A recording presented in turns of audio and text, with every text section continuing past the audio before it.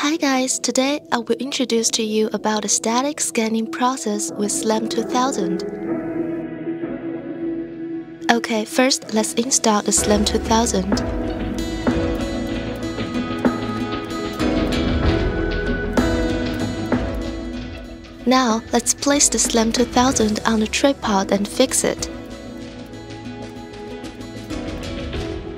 Next, let's install the RTK module. Okay, it's finished.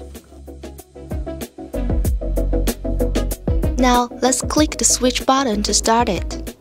During the static scanning process, remember to keep this device uncovered.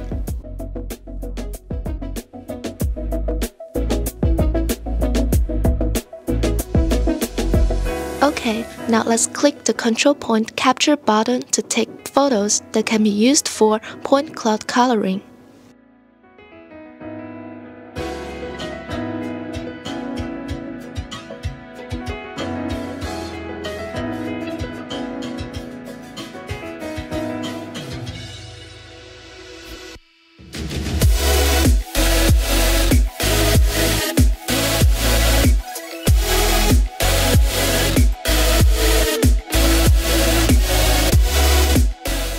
SLAM2000 not only supports static scanning, but also supports dynamic scanning.